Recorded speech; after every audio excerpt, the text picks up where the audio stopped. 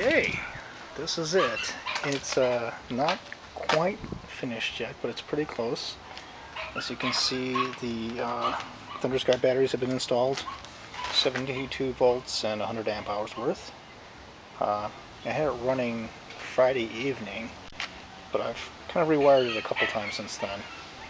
And I think I've got it now to where I'm pretty happy with it. I've yet to install the BMS, the cell balancers. I'm not going to have a real BMS, just cell balancers.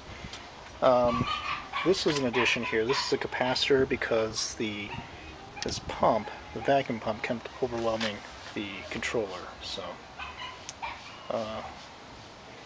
had to get that installed, and it's sitting right on top of the DC-DC converter from Kelly. And I used to have a relay over here, but took that out because it kept tripping. I think it was because of the vacuum pump. But anyway, we'll go inside and take a little test drive.